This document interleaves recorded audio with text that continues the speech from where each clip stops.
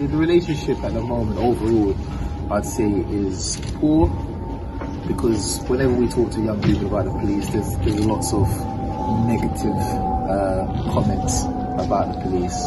I think one of the biggest issues is trust with young people, and it's not just with young people, it's just with people in general.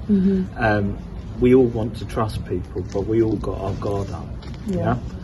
And it's only when you get to know someone that your guard comes down and you start to build that trust and rapport. We need to make time to allow both police and young people to come together, build rapport, build relationship, and then you can start to see some change. Have you been stopped and searched? Yeah. And how did that make you feel? Man, I don't know. A bit iffy. Sometimes it's just a bit like annoying, isn't it? Like, I feel like, what's the word? Like targeted. Yeah. From like time to time, like if they just come up to me and like in a group of people, it's a bit like, why me? Yeah. When they go for stop and search, it's like looking for trouble. It's like them looking for trouble. Like they get too like gripsy and touchy. It's like obviously you're gonna get annoyed because like, who are you? Yeah. So I think they just think sometimes because they wear the uniform, they think they're like superior. We had a lot of police that used to walk on the streets, but we'd play and they'd never bother us. They'll just smile and go about their business. Now, if there's a few kids playing outside, the police walk past them, it's a big thing for them. They'd be eyeballed by the police. They'd be watched like a hawk, even though they're innocent. I've witnessed that just picking my son up from the train station with his friends from the school trip. The police were just, for no reason. And that's coming back from a school trip. Innocent kids. My daughter, she had left the gym and she was stopped at the bus stop because it's quite packed, and they were asked to do a search on her. But the worst thing is she has alopecia, so she had a beanie and a wig on, and where they're asked to just pat down, it made her feel like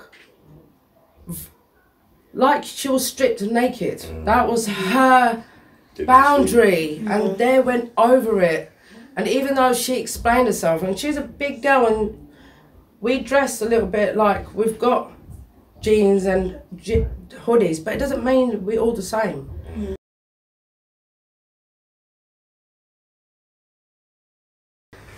What do you guys want to do in the future? That's a good question. What work as? Yeah. I want to be a policeman. Cool. You want to be a policeman? What appeals to you about being a policeman? I don't know, just like helping London be better. Is there anything that you think is unfair? Anything that you think? Yeah, sometimes like randomly you could get stopped by the police depending on what you're wearing and what you look like. So you being a police officer, you wouldn't do that? I would search people, but like not just because of what they're wearing or what they look like.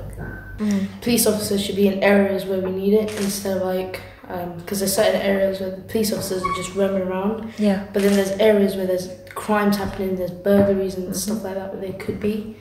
I feel like that needs to happen, and I feel like they need to have more cameras. I grew up in Brixton. For me, it was similar to Jeff as well. Growing up, everyone was together. We had a lot of community centres that we'd go to. There was a lot of activities. We definitely had a lot of role models when I was growing up. People that we looked up to that actually was directing us in the right path, even though there was a lot of negative going on. We still had those people that we could look up to and say, okay, cool, this is going on, but this is the right way to go about certain things. The change from then till now, there's no community. Yeah. None whatsoever. And I see that even, there's a massive change. There's no community at all, no direction. A lot of the kids are lost.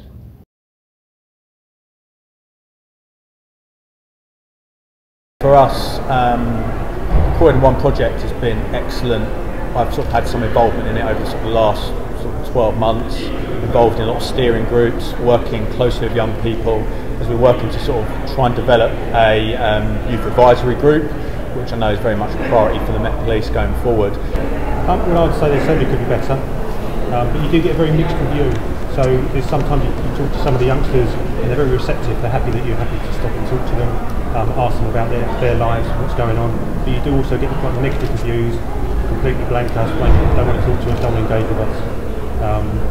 So they're the barriers we're trying to break down. So I think it's about us, as much as breaking down those barriers, but for the Met Police to re-engage with young people and to better understand, you know, what life is like for them living in Croydon.